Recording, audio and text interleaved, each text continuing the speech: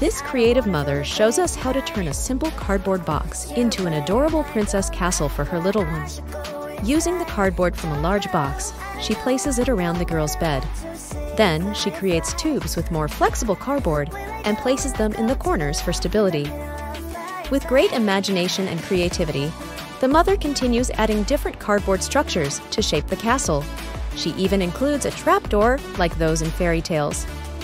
To give it a final touch, the mother decorates the castle with plastic plants. There is no need to paint it, as the natural cardboard provides a rustic and charming touch. This DIY project is an excellent option for furnishing children's rooms in an economical, sustainable, and creative way. It is also an easy project that can be enjoyed as a family. Best of all, when the girl grows up, the castle can be easily disassembled and the cardboard recycled.